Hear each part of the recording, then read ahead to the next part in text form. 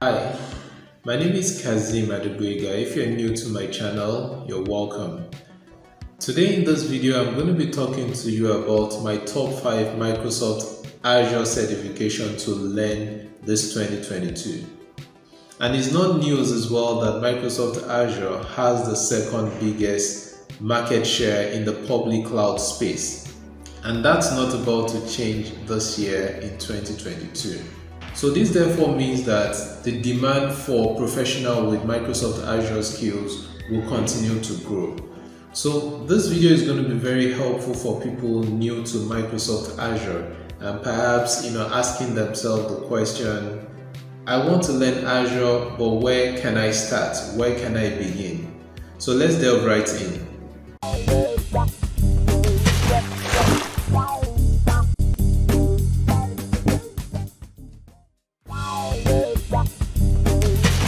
So at the top of the list for me, my number one is AZ900, Microsoft Azure Fundamentals.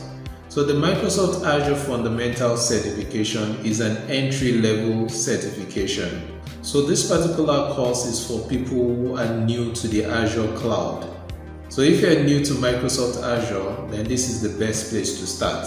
So keep in mind that the AZ900 is not a prerequisite to the other advanced Microsoft Azure certification. It is however recommended that you start with this particular course, the AZ900, because it's going to expose you to all the different cloud concepts such that when you're done with it, you can then choose to specialize. My number two is AZ104. That's the Azure Administrator. Unlike the AZ900, the AZ104, the Microsoft Azure Administrator, is an associate level certification, and it's also a role-based certification. The role-based certification is what has come to replace the old MCSE, MCSD certification types that we used to have back in the day.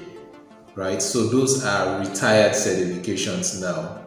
So even though I've mentioned earlier that the AZ900 isn't a prerequisite to any of the advanced Azure certification, it is still best for you to have an equivalent knowledge of the AZ900. Either you've done the AZ900 course or you have an equivalent knowledge, because this particular course, the AZ104, will assume that you have some background knowledge, some fundamental cloud knowledge, or that equivalent knowledge that you get from the AZ900 course in order for you to do well in this course.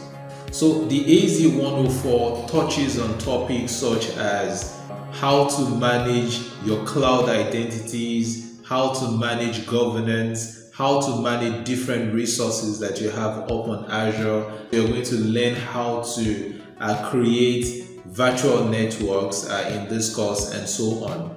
So keep in mind that this particular course, the AZ104, is the most sought after Microsoft Azure certification and is the most popular as well. So my number three is the DP100. That's the Microsoft Azure Data Scientist.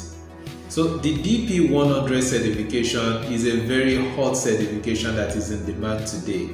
So you see, every business generates data, right? So the question is, how much value are you getting from the data that you're generating from your business? So data scientists helps us to make sense of our data. That's the job of a data scientist.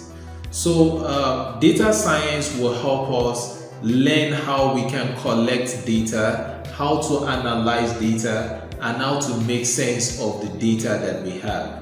This is meant to tell the skills of candidates in the area of designing and implementing data science solution on Microsoft Azure.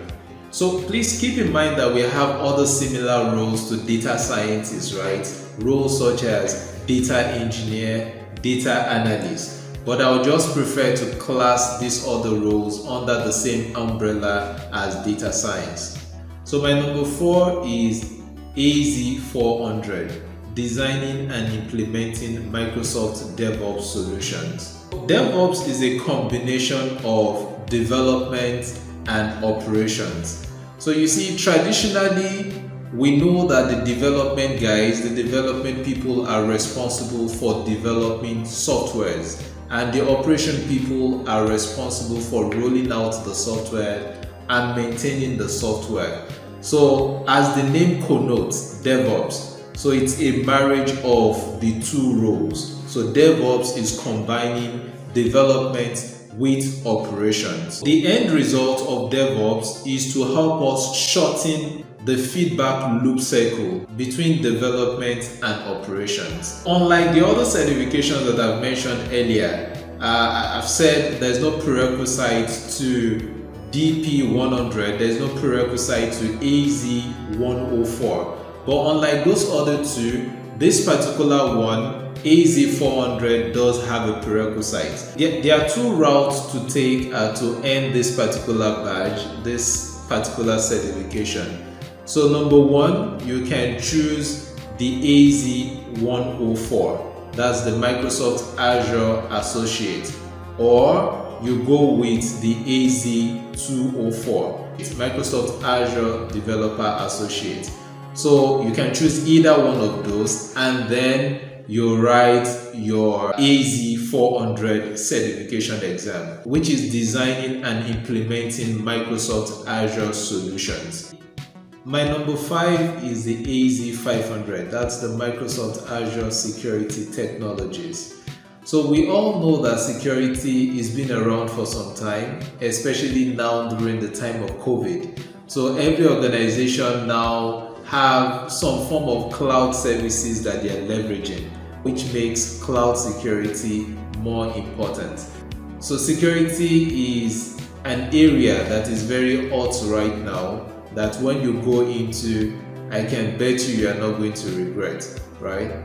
Just like the AZ104, for AZ500 there's no prerequisite for this particular certification, but keep in mind that it's not an entry-level certification. The AZ500 will be your best bet, especially if you have your workload sitting on Azure. There are a number of security built around Azure and around Azure services as well.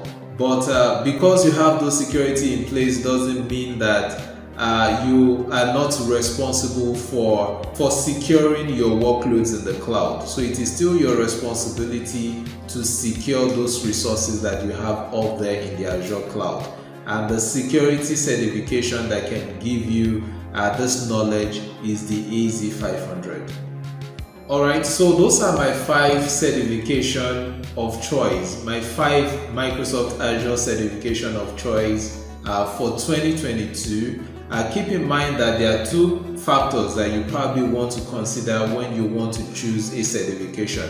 So one would be a skill that interests you, and not that alone, but a skill that when you acquire, you can make a lot of money. So you probably will need to do some background check, to see what is in vogue. You don't want to choose a certification that is declining. So you want to make sure that you choose a certification that has a lot of job opportunities, right? So that continues to grow. So that way, you're sure that you've acquired the skills doing what you love, and you can also use the same skills to make a lot of money. So if you enjoyed this particular video, please give it a thumbs up, and please do subscribe to my channel so you don't miss out on my future videos. So on that note, that's what I have for you today. Thank you very much for tuning in, and thank you very much for watching, and let's do this again another time. Bye bye now.